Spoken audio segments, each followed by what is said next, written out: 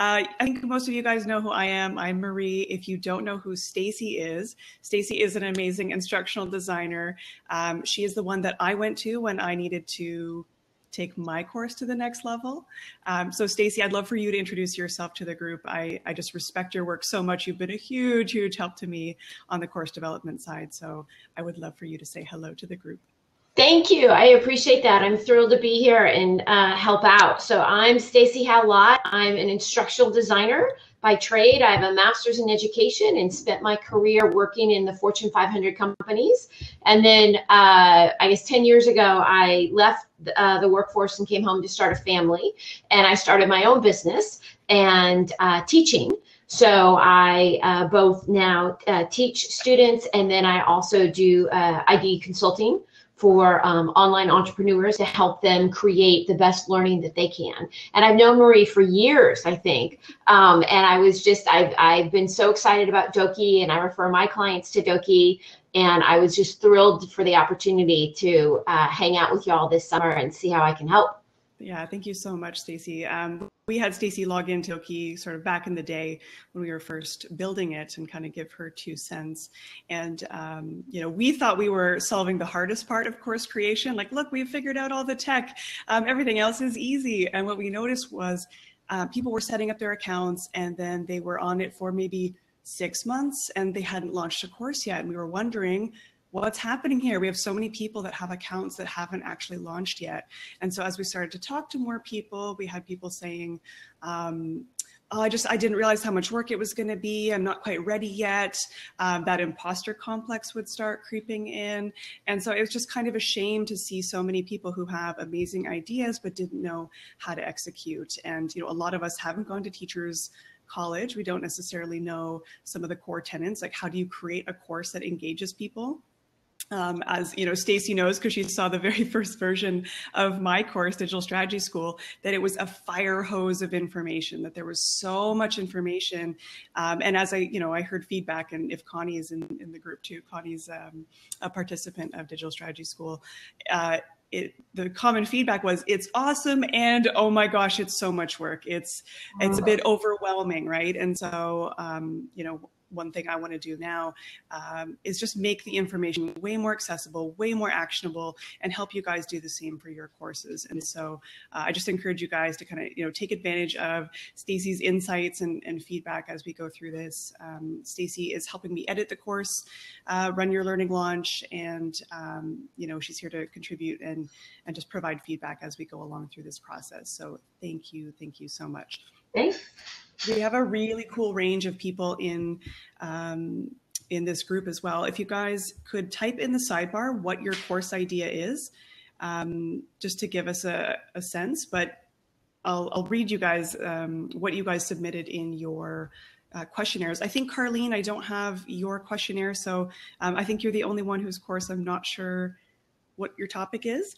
But so we have Helen doing brand voice and copywriting. We have Connie doing SEO for yoga studios.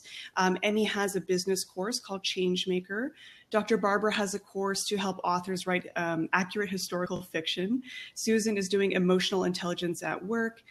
Candy is doing a course for interior designers. And we have Carlene. I'd love for you to type in what your course is as well. Supporting healthy and productive workplaces in companies experiencing change. Love it.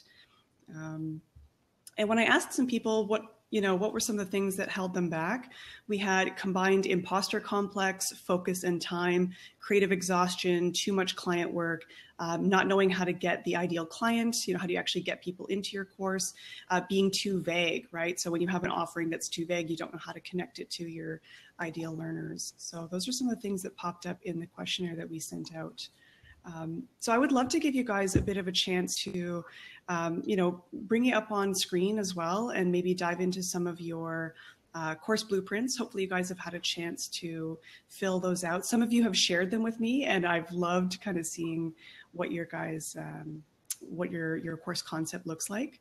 And I'd love to know too, if in filling out the blueprint, did anything come up for you guys? Did you find any of that challenging? I'd love to know, how long did it take you to work through your blueprint, and what came up for you? One thing I did notice is a lot of people were really, really vague with their course goals, which is fine. I know the blueprint is just kind of a starting point for you guys, but I would love for you guys to get a little bit more specific about what you want your course to do for you guys. Is it replace 20% of your income? You know, is it I want to make $10,000 a year with my course. I want to make $50,000 a year with your course. Whatever that looks like for you, I would love for you guys to get a little more specific. And you don't necessarily have to share it with the group, but just to get specific for yourself about what you want your course to do, because that's going to help you make some really, really specific goals in terms of how much effort you're going to have to put into filling up your course. Ideal goals feel really lofty at this juncture. Yeah. Dr. Barbara says, filling up the blueprint made me realize I can probably pull this off in 4 weeks or so. That's great. Why did I wait so long? Yeah, and that's the thing too. And I'm guilty of this. And you know, Stacey, I'm sure you've seen this with a lot of course creators. The idea just gets bigger and bigger and bigger, and we don't know how to simplify. And how do we figure out, you know, what is the minimum that we need to create to get our learner from point A to point B? And I think it's, we talked about this yesterday, Stacey and I, that expert head, like we are experts and we have a really hard time remembering what it's like to not have that expertise. So I think that's, I mean, you must see that all the time, Stacey, where, and that example with the guitar, I would love for you to talk about that. Right. There's a link. I sent it to you right here. Hang on. Let me share it with everybody. Let me pull it out of my sent mail. Oh, I didn't send it to you. Hang on. I sent it to you when we were in Skype, so I got to find it. I think I need to find it here. So there's a great article in Harvard Business Review that I'll look for in a second and post up that y'all can read. And it talks about the curse of the expert, which I know we've all heard of, but it's still, when it comes down to how we handle it in practice, is I think, a different thing. So roughly speaking, what the article talks about is it had 2 groups of expert guitar players. And it asked the first group to think of questions that beginners might want to know and then answer those questions. And then it took a second group and it asked those guitar players to play the guitar with their backwards hand, with their non-dominant hand, to do that for like half an hour. And then they asked the same questions. What are common questions beginners might have? And then what are your answers to those questions? And then they went to a group of beginners and said, what are your questions? So what was so interesting is they found that the group that had struggled, had turned their guitar upside down and worked with their backwards hand, that group was much more accurate in predicting what questions the beginners might have, and they were much more accurate in providing concrete answers.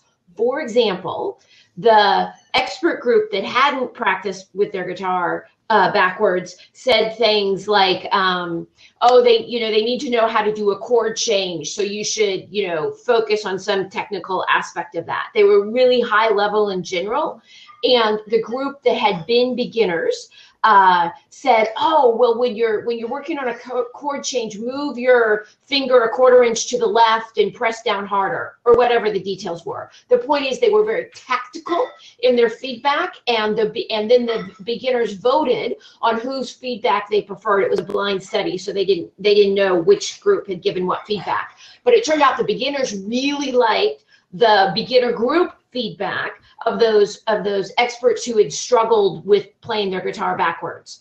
So that's so I will send it to you, because they do a much better way of explaining it than I did. But the point of it is, when you come to something with an expert mind, it doesn't work. That we know so much and we're so expert in our fields that we mispredict what our learners need. And then even if we know what our learners need, when we give our explanation, it's not at the level that they need.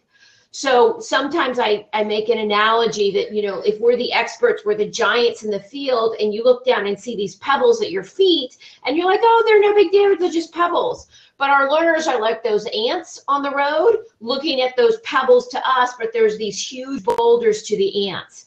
So I think it's really imperative that we really change our perspective and start listening to our learners and start really trying to put ourselves in the position of not our own heads as the expert heads, but in the position of the learners. And let me go, and Marie, I'll go and see if I can find that, and I'll put it up here. I posted 2 links. I wasn't sure if one of those 2 was the one that you mentioned. Oh yeah, there we go. Yeah, the HBS one. Perfect. Yeah, the Harvard Business Review one. Yeah, the first one you posted. Great article. Perfect. I love that analogy. You can't escape talking to your learners, right? I think it's funny that it's one of the hardest things to do. We almost feel like we should, create this beautiful thing in secret and go, it's all perfect and it's ready for you. And we don't want to have those conversations because they might feel a bit awkward for some reason.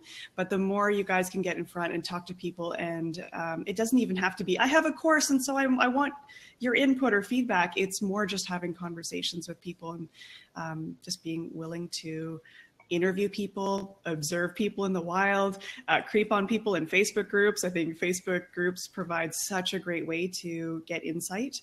So I just love that analogy. Let's see, Emmy says, her course is the change maker for small business owners who are ready to take their business to the next level through structure, systems, and strategy. She's run it 3 times now, 1 beta, 2 full programs. I want to transfer that to Doki and add a new course, which is less hands-on. That's great. And I know Helen was talking about this too, this idea of wanting to only run a really hands-on course. But I think there's so much opportunity to, once you put that material together, that you can have different versions or different tiers of your course. And so, and Stacey, you might have opinions on this as well, but, taking what you've done, creating an evergreen version, I think, of course, you're not really going to get the same results with an evergreen version, but I think that's okay because it gives people kind of an introductory way of working with you, maybe at a lower price point, and it kind of gets them introduced to the things you believe in, your values, your knowledge, those people may end up upgrading and purchasing coaching from you. So I don't know if you have opinions on that, sort of evergreen courses versus courses that have a bit of hands-on contact. I do. I've got a couple opinions on that. So I think it's interesting right now that we're talking, like, kind of what's going on in the industry right now. They're talking about course fatigue. That especially with online entrepreneurs, we've taken a ton of courses, and oh my God, I don't need another course. So really looking at what really drives change. And yes, you can do it in an online course, and yes, you can do it in a canned online course, but is there another way to drive change? And I agree. I think there's absolutely in your business model a plan for an evergreen course. And I think, Marie, you're an amazing example of that your business really took off and you were able to really expand when you got that canned course. And I know you're running it some live, but then you're running it some canned. So what I recommend is first creating the live version of the course to get your feet wet, because that gives you live feedback from participants. And then you're really able to see what works and what doesn't work and make changes. And so then I recommend off of your live one, revise it, run it again, and then you're ready to turn it into an evergreen. Because you know what's working, what's not working. You'll have a sense of size. Like often some of my clients will run their flagship course live and then run different modules of it as evergreen. So again, with that insight, they'll know like modules 2 and 7 really are perfect and don't need a whole lot of hands-on feedback. So they'll run those as evergreen, or some of them will also, like you have a tier that runs evergreen. So there's a bunch of ways to do it, but I think you should start out doing it live because the feedback that you get is so amazing. And really, really useful to help to really show you what you need to do to create a powerful standalone course. Love that. Exactly. So I know Helen was curious about this and really wanted that high touch environment. And I think that makes so much sense for her. And so Helen, I would say maybe you don't need to decide that until after you've run the first version and run it through with the group. And then you can decide, is there a version here that can be done as evergreen? Yes. Yeah, absolutely. And then, and thank you, Susan, for that question. The idea of live, I don't mean necessarily live in person, though that may be part of it. I meant just live in real time, like this example, that part of the coursework is online through Doki and is asynchronous, but part of it, like this, is synchronous, where we're doing it in real time. So running, and often what my clients do is we put up the materials online, and then we run live calls off of it. And then have a live Facebook group. So you're interacting with your participants, several times a week on the calls, whatever that looks like for you, but not running it just canned with no opportunity for feedback back and forth. Because what I really think what drives transformation is interaction and feedback. That yes, we can read Marie's stuff and it's good. Marie, right? She's got really good, useful stuff, and we can work on our course blueprint. But without that feedback, it makes it a lot harder. So I think running it live is this awesome opportunity to provide feedback. And I think that's really where teaching happens, in that back and forth between learner and teacher. So great. I love that. I'll just read a couple more comments from the sidebar. So Emmy said she filled out the blueprint for the second new program, and her goals are provide a shorter, more DIY, lower cost way to help more people. That's great. Provide a supplementary income to the baseline income I'm generating through one-on-one work. That's pretty common too. I think a lot of people are hoping to kind of reduce some of their client work and increase a little bit more of the, dare I say, passive income. Courses are never passive, but just create a little bit more leveraged income. So that's great. And Emmy as well, feel free to share your blueprint with me. Anyone that hasn't shared it with me, feel free to share. I'm happy to give feedback on the blueprints. Also, Dr. Susan appreciates the piece on the expertise. I think we can all benefit from that article. I think we all suffer from the curse of the expert, and we have trouble valuing what it is that just comes so easy to us.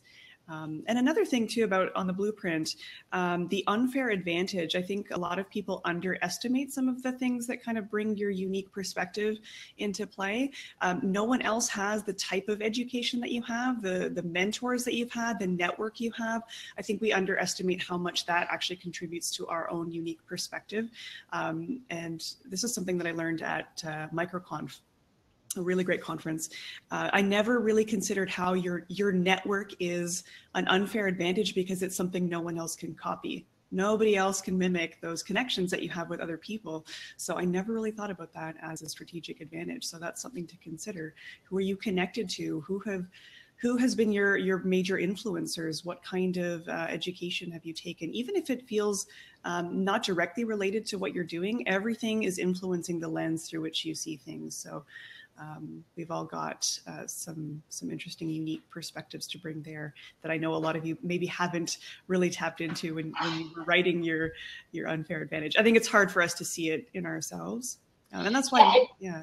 Oh, I'm sorry. If I could add on to your point, Marie, that yes, that I think I think we're blind to our own brilliance to an extent, and that what your learners need from you is going to catch you off guard, because I think we all come in teaching saying, I'm going to teach this. I've got this expertise and this is what I'm going to tell people. Like for me, I read cognitive brain journals.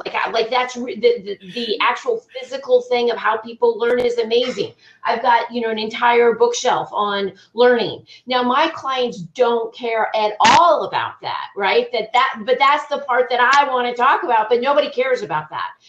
I mean, except me. And it underlies my work, and I think it makes me better. But what I'm always caught off guard by is that they just want this little teeny piece, this little teeny piece will totally transform this business. And I think it's the same for your learners.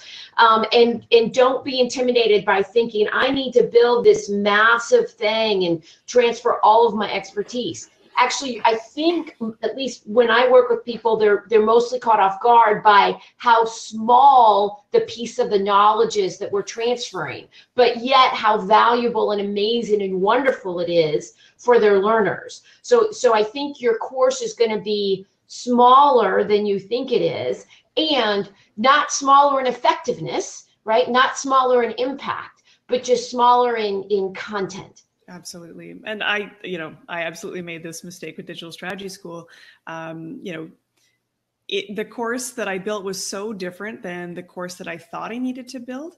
And the very first thing I did actually was started a Facebook group. So I had invited people to this, beta concept that I had well before I had created any actual content. And I'm so glad that I did, because I was thinking that the material just needed to be so much more advanced than it really was. So it was kind of a relief to talk to people and just say, oh, okay, like it doesn't actually need to be level 301. I can start at the 101. So.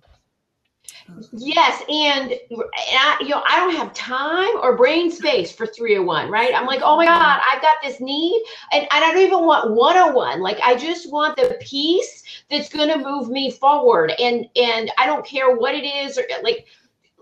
So I think we all make this difference of we try to do too much in the kitchen sink, and really your learners have this very specific need, and if you could just help them move one step forward, that would be amazingly valuable to them. And I still need to get that link from your talk, Stacey, but that concept of what was the one sentence that you asked? It was like, what does your learner need to know right now in this moment? Or what was the question that you asked that's like so obvious and so to simplify? That I think when we stand in, I think, and I mean, I won't want to speak for anyone else, I'll speak for me. When I go to create a course, I'm like, oh, what do I want to talk about today? What do I want to share? Right? So I'm standing in what I know and standing in my own expertise. And there's a lot of stuff in my own expertise as there is your own expertise. It's this huge circle, right, of all the things that we know. But when you think instead about, the question isn't what do you want to teach, what do you want your course to be, what's your expertise? Those are completely the wrong questions. The question is, what does your learner want to do? Not what does your learner want to know, but what does your learner want to accomplish? What are they stuck in right now that they would just give anything to step forward and be able to accomplish X? That's what your course needs to hit. So if you can, when you look at your course outline, if you can keep focusing on what does my learner want to do? What actions does my learner want to do? And then tailor all your course and your information in your course to serve the actions that your learner wants to take. I think that'll help us all make better courses, me included. I learned so much from my call with you, Stacey. I don't know if it was last year, but just, my original topics were like money, proposal, and now it's, how to sell your services. Like they're very action focused now. And so I think even if, as you think about your modules, if you're thinking as in every module as an action, what should someone be able to do by the end of this module? You might want to think about writing your modules as actions as well. Or is it a verb? Is it a, understand your learners? It's a verb. It's an action. It's a thing I want you guys to be able to do by the end of that module. So I think it's such a simple reframe, but it really changes the way you'll think about your content. And it's less about that information dump, and it's more about let's get you integrating, let's get you taking action. Absolutely. And how I work with my clients as we structure their course blueprint, that it's all action driven. What do you want your clients to do at the end of the course? And then what steps do they need to do in order to accomplish those ends? And then, it's all action. And so then if there's any information, it's under that action piece. They need to log into MailChimp and write a newsletter. Okay, great. What do they need to do? They need to know how to log into their MailChimp account. They need to know how to create a broadcast, right? But those are very specific knowledge steps that are feeding that action step.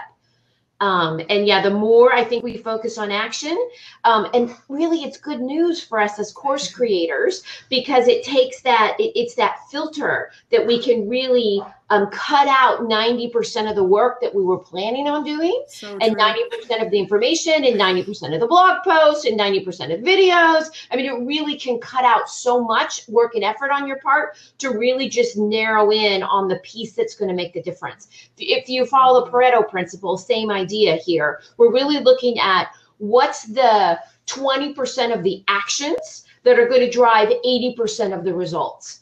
And, you know, it's great to know that you don't need to create 100% of your course. Like, you really, it turns out, and I don't know how to measure this, but when I informally ask people to say, you know, really looking back at what you thought you were going to create, and then looking at what we actually created, you know, does the 80-20 hold? And for the most part, they say, yeah, I really am just doing a fraction of what I thought I was going to do, but yet, you know, that's driving the results that I want them to get. Absolutely. And again, we've all done, hopefully most of us have done, you know, some kind of online courses, and we've sort of felt overwhelmed. And there's many times where I think a course could have gotten to the meat of something in way less, right? Like 20% of the information that was there. So you're like respecting your learner when you kind of get to the point and you tap into the action quicker. Yeah, there's no need to overwhelm. So we'll just tap into some of the questions in the sidebar. Scrolling back up, Dr. Susan was asking a question for you. So with a topic like emotional balance at work during change, am I off base with seeing this as a topic that will always need a person to moderate, facilitate, check in versus a purely self-driven course without a real live person facilitating?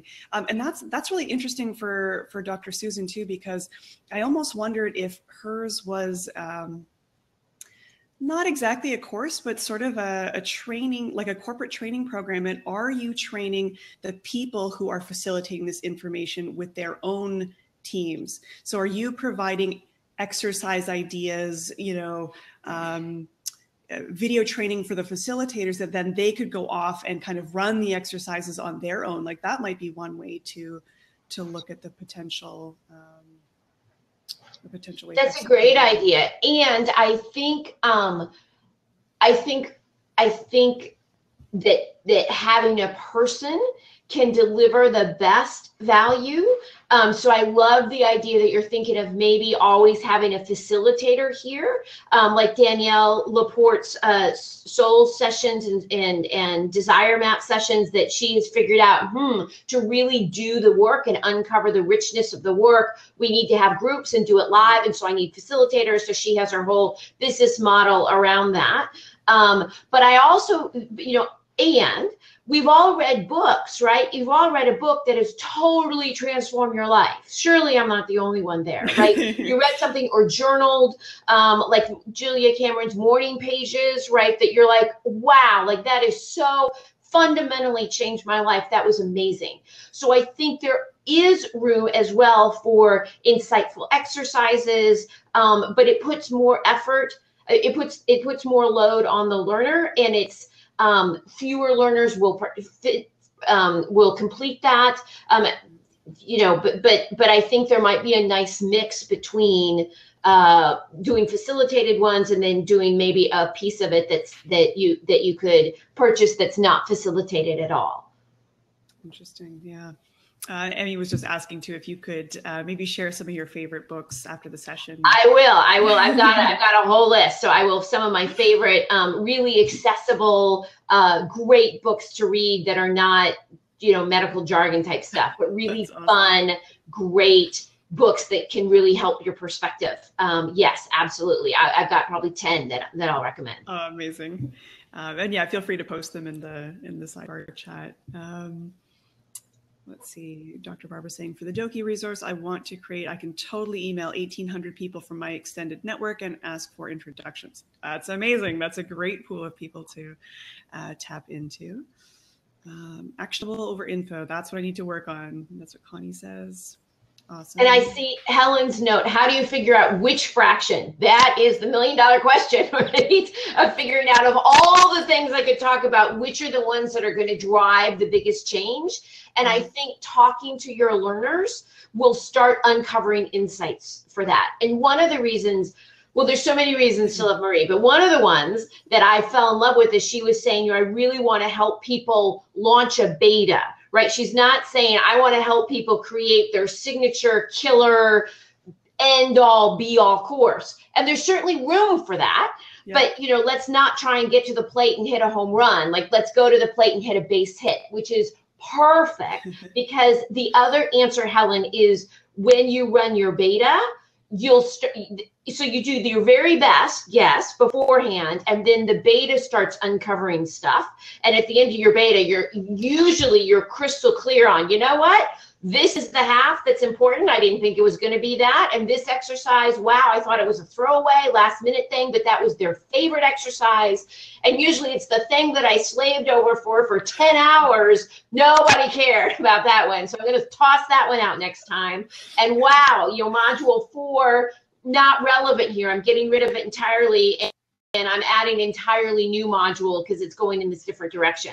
So it's only by being on the ground running it that not only, but being on the ground running it, really you can see what's really working and not working and make changes as you go.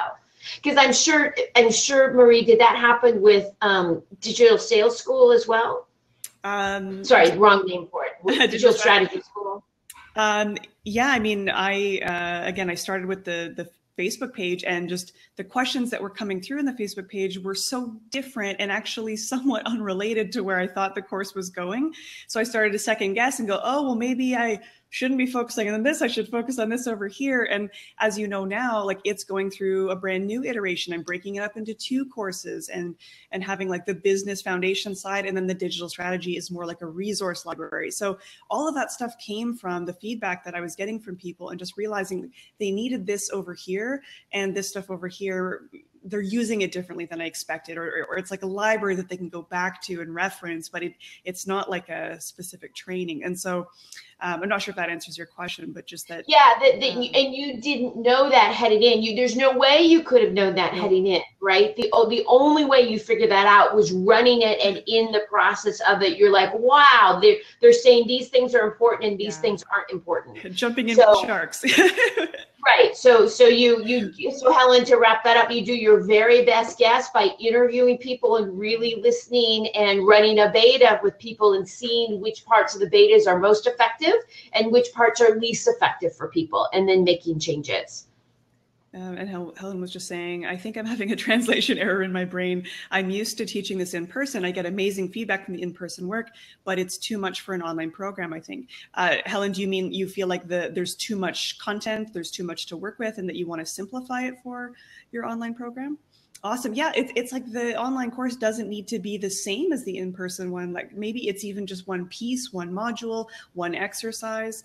And from my own experience as well, I built the thing module by module, kind of with that user feedback the whole way. So I had a rough outline of kind of what I thought it needed to be, but only once I was sort of in there doing one-on-one calls with people in the Facebook group was I crafting it as I went and realizing, oh, that actually needs to be this, and allowing it to evolve kind of on the fly, which can be super scary, right? Like, we all feel like we need to have it all kind of buttoned down and nailed down.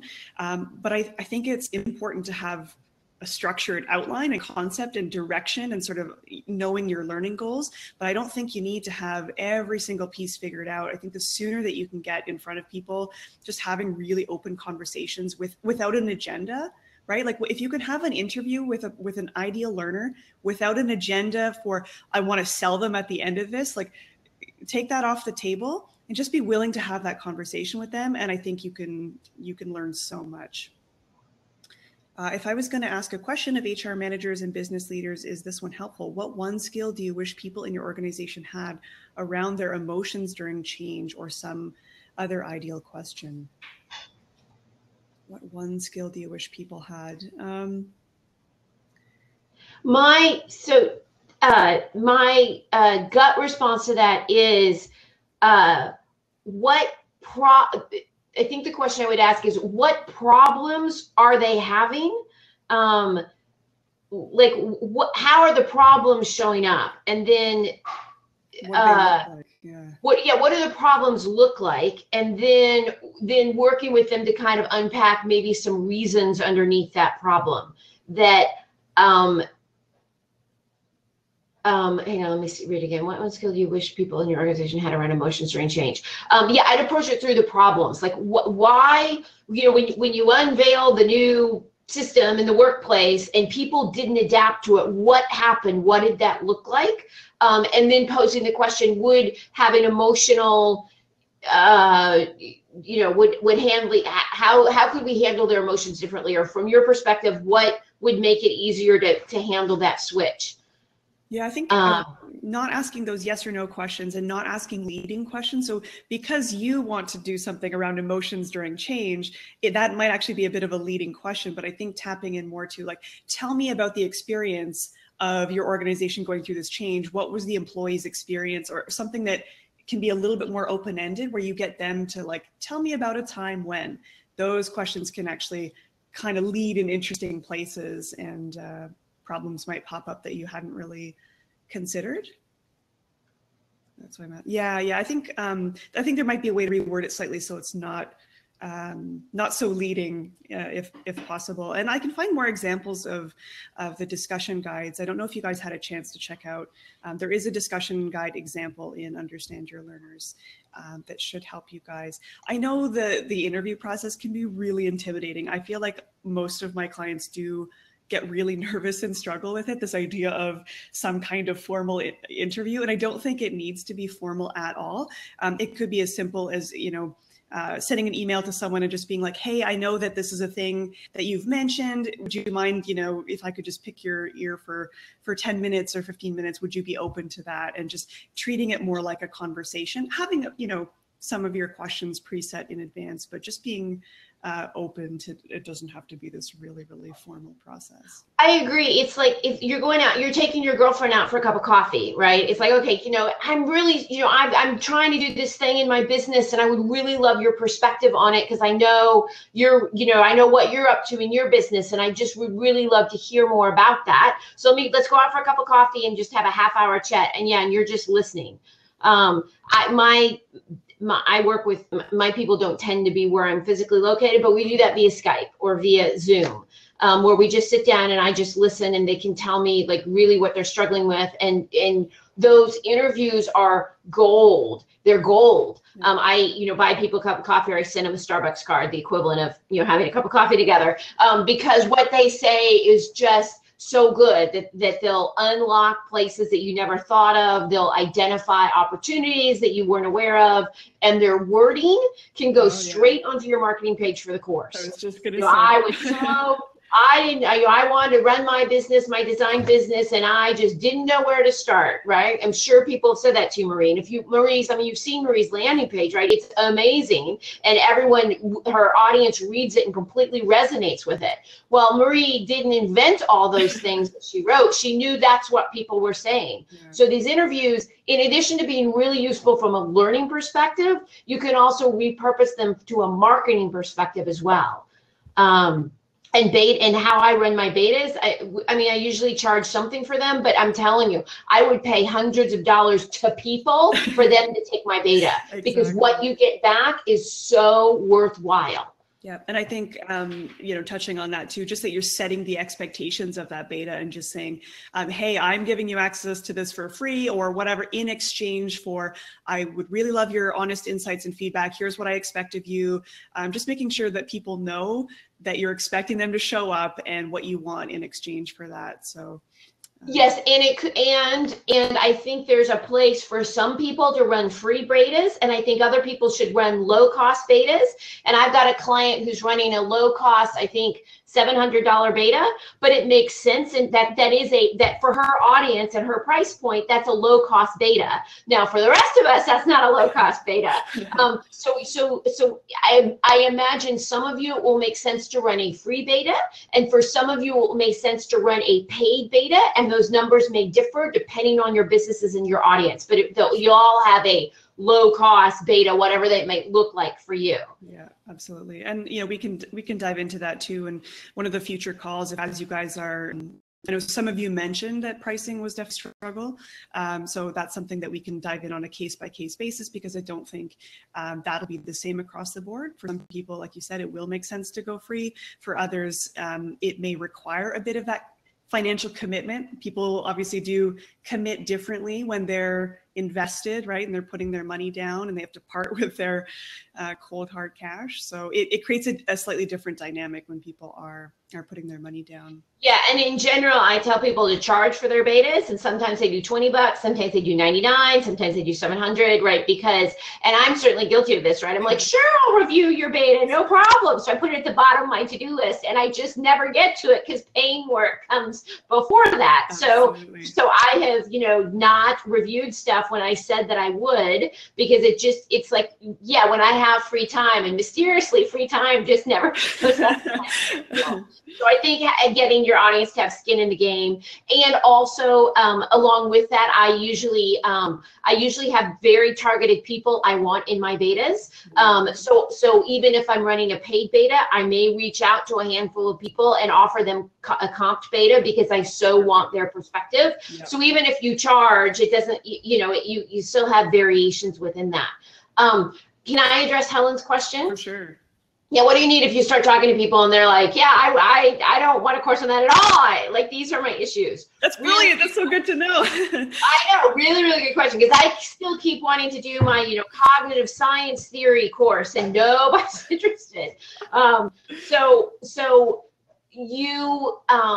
there's two things. You could be talking to the wrong people, right? Because there's or if those really are your clients and your audience, then it's a really good wake-up call that, you know what I had in mind isn't going to serve the way that I thought it would. I need to make changes.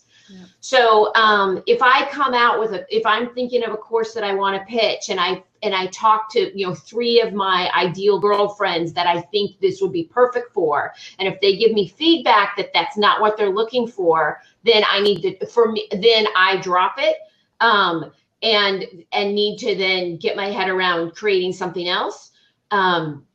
So but let's say you were talking to someone and it wasn't resonating with them. I would first go think, okay, why is it, you know, are they too soon in their business, too late in their business, got something else going on? I might reach out to a couple more different people that were in a different circumstance to see maybe it was resonating with them.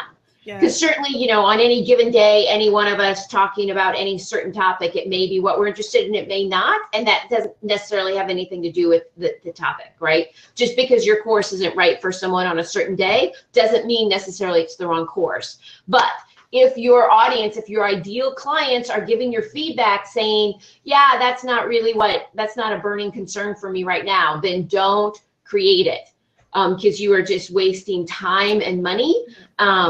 And I saw this in corporate, and I see it with my individual clients now, that everyone comes in thinking they know what the issue is, and corporate spent, as you know, millions and millions of dollars solving issues that were never issues. Yes. Right? It's a training issue. Nope, it's not a training issue. It's a salary issue, or it's something else. But training is not going to fix this issue. Right. So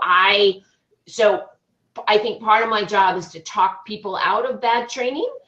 So if I can prevent you from spending lots of time and money on something that's not going to work, I think that's a good thing. So hopefully doing these interviews, you all will be validating your idea before you even jump in. And then the beta is a way to do a very low cost, low time commitment way to validate that idea on a little deeper level. Exactly. I think that's such a great question. And I think we have to be willing to throw the baby out with the bathwater if, you know, we've put it out there and we're not getting that resonance, or it could be that a problem exists but the market isn't willing to pay for it, right? That's a possibility. Like, it's not a painful enough problem that there just isn't a market for it, so it may not be worth pursuing. You may be catching someone at like a different point in the customer journey. So you were catching them here, but your problem actually is for people over here who are further along. And again, the interviews will kind of help you suss that out a little bit. And there was one thing that Dr. Susan had mentioned about with teaching people to regulate their emotions at work. That's definitely harder to make a standardized experience. How can I work with that? And then Dr. Barbara was mentioning case studies. So I think in Dr. Susan's case, you may need more video examples of people interacting, right? Like, you may need to show case studies, you know, show people acting out examples. Some of that might have to happen in person. Some of it might be you recording, like scripting it out and kind of recording some key scenarios. Like, let's take a look at what happens when like Billy gets angry at work and whatever, and like showing what that looks like. That might be, it might be a bit intensive for you on the exercise side of things to really show what those examples look like, but giving people just something to latch onto to see real practical examples, I think will make a lot of sense in your scenario. And it also may be that like your ideas, I don't know what your idea is, but like maybe your idea is, you know, this long course or this, you know, multifaceted course. And it may be for the beta that you say, you know what, I'm just going to take one emotion and like anger or sadness or conflict, or I don't know what a small enough emotion, like you're just taking one chapter or one module and saying, I'm going to run my beta on this one module. And maybe that one module can get your toehold in and can be the cornerstone then of the rest of the course. But I think so betas, you either need to cut this way or cut this way, meaning that yes, eventually I'm going to have this whole, you know, 10 module course and it's going to be amazing. It's going to be 6 months long and all of that. But you either need to go shallow or you need to go narrow. And that might help you because you're like, I don't want to create 500 different scenarios right now for all of that. But yes, I could create maybe 5 and maybe choosing one emotion or one cut of it might make it easier for you to get a toehold and get traction on. I love that. And I think even it might make sense to almost pitch them as workshops first, right? So if you have a sense that anger is the one that you want to focus on, you would come into the organization, you would do this, you know, workshop around anger, you're producing the course materials, and then that becomes something that you can then sell to other organizations. But do you have a few organizations you could kind of run that workshop through first? They don't need every single topic, right? If you're just starting with one workshop, it's already going to take them time to integrate what you're teaching them there. So give yourself time to build out that course material starting. Absolutely. And I also, and the specificity also helps in everything. Like, for example, if I would think if you go to an HR and say, you know, let's talk about regulating emotions of your employees, that doesn't resonate or that's kind of amorphous. But if you're like, I've got a workshop on anger management, then it's like, oh my God, John was just in my office and he was furious. Holy cow, do I need this? Does he need this workshop? Exactly. Being specific helps all of us as learners and as marketers, because that then gives us something to latch onto. So yes, being more specific. I mean, you rarely get into trouble getting more specific and more targeted. Where lots of us get into trouble most of the time is when we're kind of this amorphous general thing. You can't learn general stuff. You got to learn specific stuff. So the more specific we can be, the better. Love that. Dr. Susan's going to tattoo that on her arm. Yes. I saw Joanna Wiebe give a really amazing talk all about specificity in your marketing. And you know, I love her. I love her so much. And just talking about even on your landing page, you know, she's like, your landing page is not for the average user. Forget the average user. Like, you need to be so hyper specific that when someone reads that, they're like, oh, how did you know? You're reading into my soul. Joanna Wiebe, she's a copywriter. I mean, I'll find you guys some case of her where she's kind of a before and after of here's what happens when we got hyper specific with this product, and look at the difference between the before and after, and you can really measure the difference in results when people just feel that resonance. So I think she's a great example. Yeah, and look at how she teaches. It's totally worth it. I'm on her list. She's amazing. Her stuff is amazing because I learned stuff from it. So other copywriters are saying, you get into the shoes of your learner or speak with emotion. And I'm like, okay, yeah, that doesn't get it. But yeah, then she shows me this before and look, this was the sentence before, this is the sentence after, and here was the result. And I'm like, oh my God, I can totally use that today in the blog post I'm writing or something. She's just, and look at the specificity that's driving that, and look at how effective it is as a learning technique. It's just, yeah, she's great. I really want to see her speak in person. Oh, can't say enough good things about her.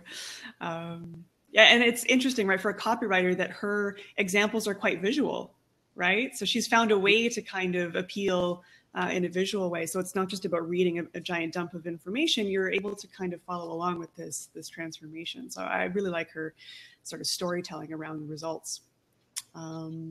And yes, Helen, we are able to help. And I think all of us as a group can help one another by saying what resonates and like if we get it or if we don't, right? Because I write all sorts of brilliant things that I send to my girlfriends and they're like, yeah, so no, that's nice, Stacey. Yeah. And you know, I'm like, it was really brilliant in my head. Why do you not get this? But their feedback's invaluable to me. So, right. So before it hits actual people, I run it by my group. And so I think this group, we can be that to one another, right? To say, okay, here's what do you think? Is it specific enough? Do you know who it is? Do you know the outcomes? And we can say, oh, you know, I'm really not clear on why this is important. Or, wow, no, I can't, it's not, I don't, you know, is this right for me? I mean, I should be your learner, but that doesn't really describe where I am or whatever it is. I think that we can all give that feedback to one another and immeasurably help one another in making sure that we're clear and specific, and that we've identified for the learners what to do and the benefit they'll get out of it. Exactly. Helen says, exactly. we'll tell you that you've got spinach in your... Oh boy. And thank you for nailing that, Stacey. That's exactly what I want this group to be, is just that we can kind of offer that really honest perspective before we go out and, you know, ask those questions, do those interviews, invite people into our universe. So that's awesome. I'll find Joanna Weeb's information too, and I'll follow up with you guys maybe. Yep, here, I've got it. Copy. She's on Copy Hackers. Perfect. And I think she also recently launched Air Story, and I think she has a SaaS around copywriting too. I'm not sure. Yep. But I think let's see, can we is this a course or is this her? Yeah. Yeah, I think Air Story might be her. Oh, Copy Hackers could be her course. How do we get on her list? I don't know how I got on her list. Here, let me search in my email and see if that will help. Yeah, I'll round up a couple of my favorite articles of hers too, because I think she's pretty great. Ooh, HubSpot. Let's see. Carlene says she wants to work with career changers to help them design a life based on who they truly are. For the life of me, I don't know where to find career changers who want to live their best life possible. So Carlene, I'm curious, how did you identify that this problem existed? People in career change. Like I suspect in your case too, you may need to get a bit more specific in order to find your people.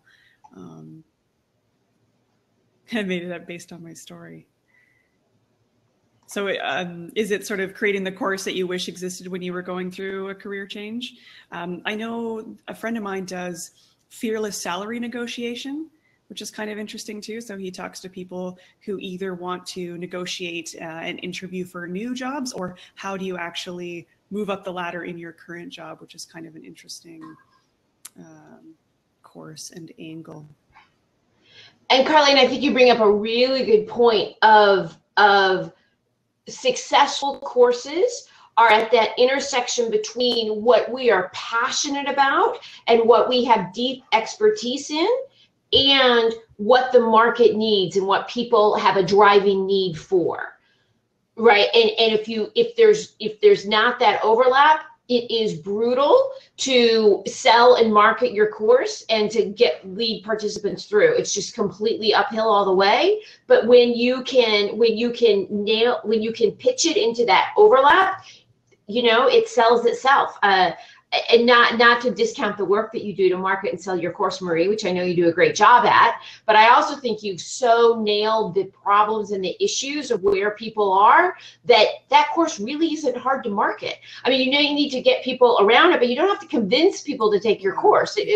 When the right people see that offer, they're like, yes, this is what I need, sign me up. It's an easy course to market because you so nailed that burning issue in the marketplace. And right, as we all know, it's so much easier to, you know, sell an ice cream cone in Los Angeles during summer than it is in Alaska in the middle of winter. So let's just make life easier for ourselves. And, you know, if I ever when I have to advise people on, do I work on the course I'm really passionate about, my heart-centered course, or do I work on the course that people really want? Every time I'm like, dude, go after what people want, right? And which is not to say you should hate your course and hate your learners and hate what you're doing. I don't mean that at all. But find what it is that people need and see how you want to serve that need. I mean, there's lots of things, and there's lots of things that our clients have needs for that we choose not to do. Sure. And that's right. And that's fine. And I have no intention of, my clients would love to see this or this from me. I'm not going to do it because it doesn't fit into how I want to run my business.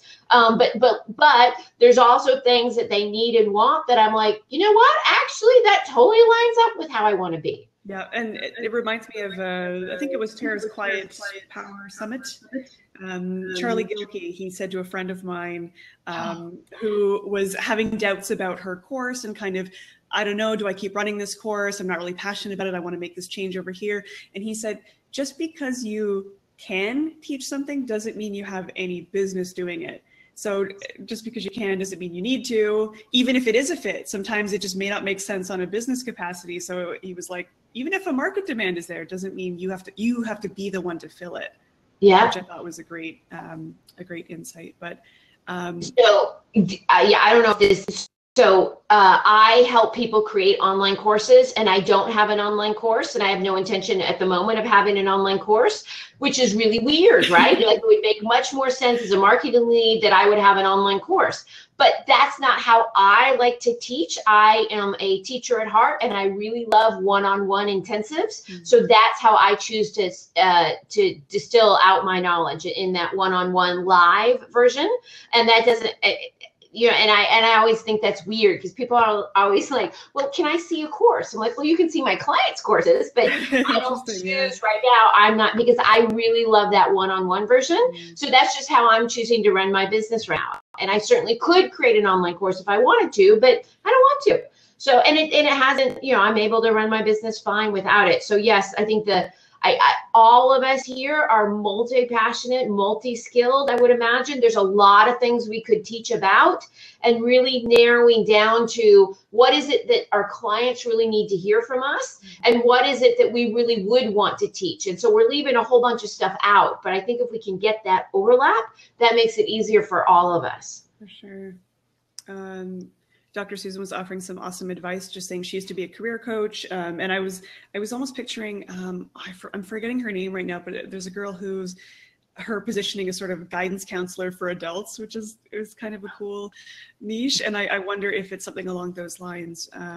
Dr. Susan was just saying, is it people who've been laid off, people who left and are freaked out because they don't have a job? I really think you need to get more specific about what problems they're facing, so you know what career changers you help. Everyone wants to live their best life deep down, so I'd talk to people you've already helped, ask them what was happening. People who've outgrown their careers, want to do something else, aiming for people over the age of 40, want a new lifestyle with a new line of work. And Dr. Susan was saying, I still get at the pain they're facing in terms of getting clear on what they want to do next, so you can help alleviate that pain. Catherine Meisner is the one I was thinking that was the guidance counselor for adults. Yeah, I think, Carlene, your challenge is going to be getting more specific. And I would be curious what kind of clients you've been working with one-on-one and what kind of patterns you've been seeing. And is there some, almost like an ebook or an introduction or a guide to kind of get people, I don't know, with a really specific challenge? Don't have any clients yet. Had a free client last week. Okay. Awesome. Baby steps, baby steps. Yeah, I think your challenge is going to be getting more specific, which is tough, right? So it might be just, even with your free client, like testing the waters and just seeing what kind of questions they have and what kind of pains are common across people in these career changes. Corporate women who wanted off the corporate track to do something more creative, but have all kinds of fears around that. Absolutely. I have a friend that's doing a course on, finding your creative voice for people that don't think they're creative, that have maybe always wanted to paint and that sort of thing. So it might be tapping into something a little more specific, like, is it a desire for creativity? Is it a desire to be more brave? You know, what is it? Mark it around the fears. That's tricky. I don't necessarily have the answer, but I do think it's going to involve lots and lots of conversations, reaching out to people, maybe looking at forums, right? Like something like Quora, you might find something like people looking for advice when they want to quit their job, right? So is it, you know, freelancer forums, people wanting to get into working for themselves, travel story. Yeah, it might be looking at people that are in even travel forums. I think Quora, Reddit, what other sort of question-based, any online forum stuff. And again, I don't know if you guys have had a chance to look at the Understand Your Learner stuff, but I think it's going to be good for you guys to just start opening up your feelers, and I call it creeping. You know, it's just really studying what people are talking about online when they're not aware that they're being studied, right? It's like, what are people actually talking about when they feel free to ask questions and just want insights? There's so many amazing, you know, pain gold mines on Quora and Reddit. If you do some digging, Reddit might actually be a good one for you as well. I know that there's the Reddit rabbit hole goes deep, and you may have to edit yourself. But yeah, going on some career change. I mean, there's just so many incredible threads on Reddit, that whether it's in the traveling, whether it's in career change or corporate life or whatever that looks like, just looking for those pains. I think your challenge is going to be a research one primarily as you start having conversations with people. Should I quit my job to travel? Bingo. There we go. Yeah, like it could be getting really, really specific. Like, is it saving for your first trip? Is it, you know, how do you make it happen on a practical level? How easy is it to quit your job and travel? Amazing. I love the internet. There's such a gold mine of amazing. Yeah, so check the answers there. Are there any books in your field that kind of touch on these topics? Looking at Amazon reviews, looking at 1- and 5-star Amazon reviews can be really interesting and helpful. I think that's something Joanna Weeb talks a lot about. Quit my job, flew to Paris, I had money. So yeah, you might need to consider, are you talking to people that don't have any backup funds, right? One way to test interest with this stuff too is writing some blog posts around this. So could you write a post about quitting your job and just seeing what kind of response you get from your blog posts? If you could send traffic to your blog and you don't really get any engagement, or you don't really get any traction, there may not quite be a problem there, or you might have an audience problem, right, where you need to build some traffic. So content marketing can be a great way to just test interest with some of these topics. Oh, and Maria, I wanted to mention part of our conversation that we had yesterday of when y'all are working through this, can you keep first versions of your stuff? Because we'd love to look at that and help you out as it changes. But we also want to build case studies for learners when they're going through the program next time, or for marketing for Marie launching this course in the fall. So all of your work, we would love to see it. So when you're like, oh, I filled it out and now it's completely different, don't throw it away. Take a picture of it, keep a copy of it. And even for yourself, just to because I'd really be interested in what that first version, that initial thoughts were around your course blueprint, and then eventually, you know, after you iterate it over a couple of weeks, what it's going to end up with. I'd love to keep those pictures so we can compare them before and after, and all of that. So if you could keep your work and keep your drafts, that would be super helpful. Awesome. Yeah, I think it's so good too to see how far we come. Yes, and for learners tracking your own work, I was telling my husband that, like, you know, my workouts never get any easier. They're all, you know, they're still like, dang, this is hard. But, and what I forget is, but I'm doing a lot more than I was able to do a year ago. But it doesn't feel that way. And learning is the same way, that we're like, wow, because you know it doesn't get any easier, it just gets different. And so it's not gonna, so sometimes it doesn't emotionally feel like you're making progress, but when you can look back and say, oh, wait a minute, wait, like before I had no idea who my course was, now I totally know what my course is, right? Documenting that just helps us as learners. Totally. Emotionally. And I think we're all guilty too, at least I know I am, of like you set the goal and then you meet the goal, but then you've moved it to the next one. So you kind of forget that, like, oh yeah, look how freaking far we've come. I know my income. I know. I was like, I know I got an income goal and I like, you know, and then, yeah, it moved and I'm like, I didn't my income goal. Exactly. My husband's like, but wait a minute. Yeah. So yeah, we do that. So all great. Today. And yay, Carlene, I can't wait to read your blog post. That's awesome. Yeah. And again, share it in the group. If you guys, you know, post your blog post, share it in the Facebook group, share it with us, because we can share it out. We can, you know, help you edit it, just give you feedback, cheer you on. That's what we're here for. So yeah, you guys should all have access to understand your learners. You might get freaked out as you're doing these interviews, so don't hesitate to reach out in the Facebook group if you guys need some extra support or suggestions or whatever. As you know, this is my learning launch for this course material too. So if there's anything that you guys need or you want just more direction on any part of this, I so value your guys' feedback. So absolutely. And please, the more feedback, the more detailed and the more brutal, the better. And if you don't want to send it to Marie, you can just send it to me and I'll filter it before it gets to Marie.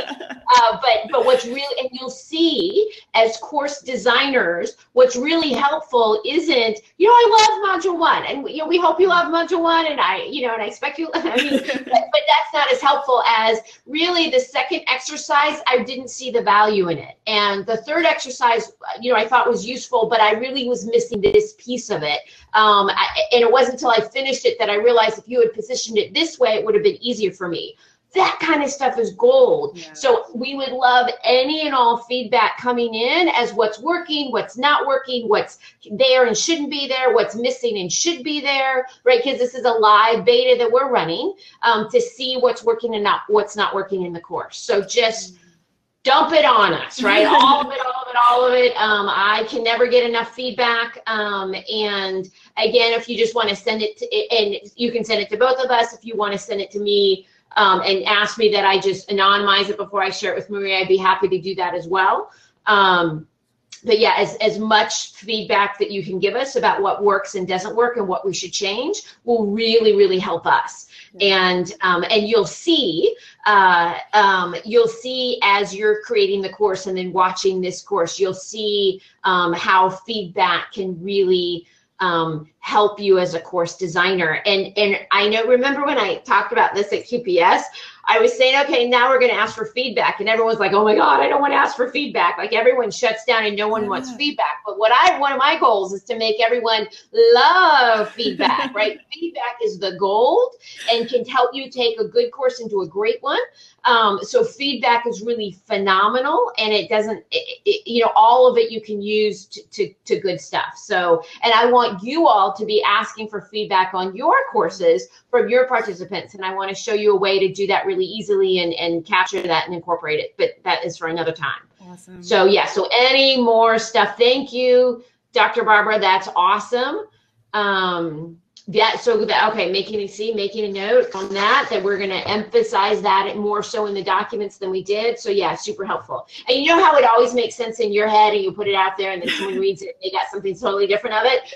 That's why this feedback is helpful. Like, oh yeah, I said that, but I guess I forgot to emphasize that or something. So thank you. That's super helpful. And someone was just asking for your email or the best way to reach out to Absolutely. You. What's the best way to get me? Cognitive process. Awesome. Stacey.com. There we go. Cool. Amazing. Yeah, so if you guys have any other questions, don't hesitate to reach out, email, Facebook group. We're all in there. I'd love to just kind of see how you guys are getting on. If you get stuck at any of the modules, if you're just feeling even just resistance, I want to know. Let me know kind of where that stuff is coming up for you guys. Because I know that the perfectionistic stuff and the imposter complex is a major part of this work. It brings up a lot of stuff. So if you guys need any support on that, just say the word. And yeah, and it's not you, right? When I mean, if any of us, like you open module 2, and Marie doesn't just, but right, you know, you open module 1 or 2, and there's like 400 things to do, and you're just like, dude, I can't do it. I want to get out of this. That's really good feedback to send to the course participant or the course creator, right? It's not you. Nobody is going to be able to do that. So yeah, so wherever you don't want to do the work, can't do the work, that's as valuable to us as saying, oh my God, I love the module, you totally do the work, right? All that's really helpful. And we're all thinking that, right? You're just brave enough to tell it. Yeah, I'm really passionate about the learning launch approach, because I just think it gets people moving quicker and just not worrying so much about, is this perfect? Is it ready? It doesn't matter if what you're doing is creating change for people. That's awesome, right? That's more important than a hidden course that doesn't create change for anybody, right? Yes. And if can I just say one thing that let's just give ourselves permission that things are going to break, misspellings are going to go out, the little newsletter thing isn't going to get hooked up right, we're going to send it to the wrong people, like all these things are going to happen, and it's okay. Right, Marie's computer crashed right before this started. Exactly. It happens, right? So let's just have it be okay that things are not going to work out perfectly. We're going to have to ship that handout when we, but the graphics aren't right, or maybe there's no graphics, right? That's all okay. This is our first test. This is a launch. It's a beta. These things happen. It does not mean we are bad people. It just means we're forward and doing the very best that we can in and among all the other things going on in our life, and it's good enough, right? All of it is good enough, and whatever mistakes or problems are we'll fix it in the next launch. Yeah. And there is a future topic where we get into the whole idea of the beta invite being this exclusive thing. And so those are the people that they don't care if it's imperfect. And most of the time, nobody knows. They have no idea what you had planned for them anyway. So as long as you're getting people moving, that's all that matters. So awesome. Yeah. Oh, and here, this is one of my favorite. Come back, I'll have it. This is one of my favorite starts. Okay, now there's swearing in here, so right. Okay, so there, but this is one of my most favorite starts when I get stuck in perfectionism, which happens. Okay, I'm like a week and a half late on a blog post because I couldn't fight those perfectionist demons. So this is what I watch to get myself over that. So my favorite line is, perfectionism is an asshole who shows up to your party or something. Love it. Anyway, so that's Z Frank's talk on an indication for beginners. And I think it's just so sets the frame of like, look, our job is to get moving. It's okay. It's not perfect. Yep. Yeah. And my hope too with the pacing of everything is that it feels doable, and that in most cases you guys have most of what you need to get this thing launched this summer. And if you don't, it's probably way too big. So yes. Oh, that's right. Yes. So the other reason Marie specifically designed this in short time, and everyone's going to say, but oh my God, I don't have enough time. You do. We're forcing you to think smaller because we're looking out for your learners. Your learners do not want 400 modules, right? So we're standing in for your learners. We're forcing you to go small because it serves you and it serves your learners as well. So yes. So if you can't get it done in time, it's too big and you need to think smaller. And in the end, that's going to be a gift, even though in the middle of it, it bites and it sucks and it's horrible. Awesome. That's so good. Okay, well, I think we'll wrap it up. Thank you guys so much for sticking on this long. And we're going to do 2 weeks from today, same time. Emmy asked, can I balance bringing on the new program while translating my... Of course, yeah. I think, Emmy, in your case, a lot of yours might be some copying and pasting and kind of, it should be pretty straightforward to get your existing program onto Doki. And so, yeah, you'll be going through most of the exercises with your new course in mind, it sounds like. So absolutely. And again, if you need any help doing that, whether it's Doki specific questions or otherwise, don't hesitate to reach out. So thank you guys so much for participating. I'm really excited to watch all of your ideas come to fruition this summer. And thank you again, Stacey. Yeah, my pleasure. I can't wait to see you guys in the Facebook group. Woohoo! Take care, guys. Okay, bye, y'all. Bye for now.